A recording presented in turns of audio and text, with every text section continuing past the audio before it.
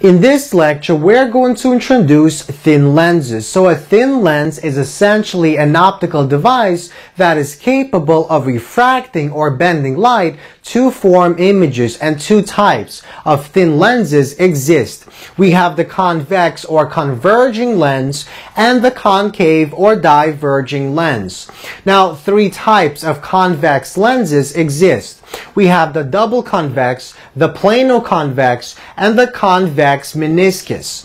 Now, the concave also come in three types. So the concave lens, we have the double concave, we have the plano-concave, and the concave meniscus.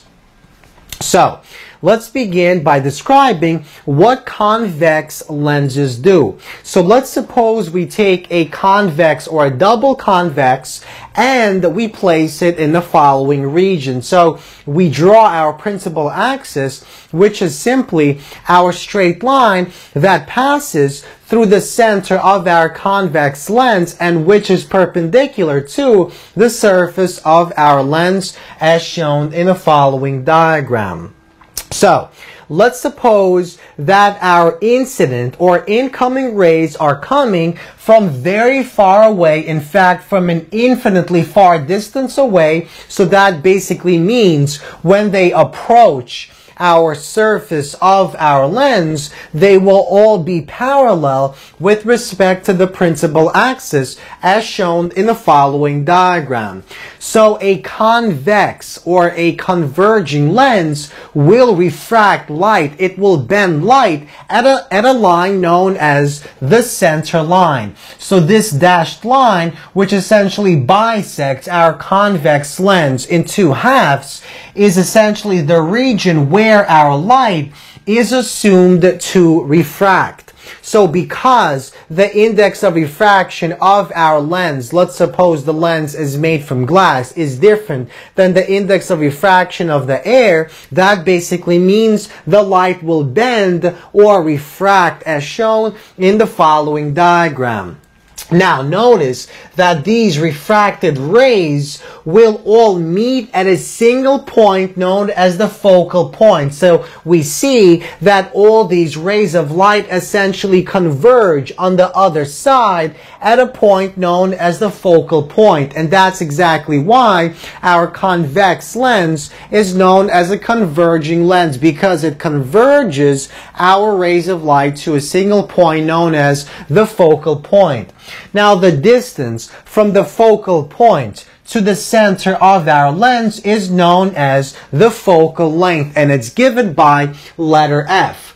Now, we define something known as the power of the lens as being the reciprocal of the focal length. So the power is equal to 1 divided by F. Now, the focal length is given in units known as meters. So that means power is given in units, meters to the -1, and these are known as diopters given by D. Now, let's move on to the concave lens. The concave lens looks something like this. So let's take the double concave lens and place it, and we draw the following principal axis, which once again cuts our lens essentially in half, and this axis is perpendicular to the surface of our lens. So once again, we take our incoming rays of light, which are assumed to be coming from an infinite distance away, so that they're parallel with respect to our axis as shown. So this type of lens, instead of converging, it essentially bends or refracts our light as follows, and it diverges our incident rays. So instead of being a converging, our concave lens is a diverging lens.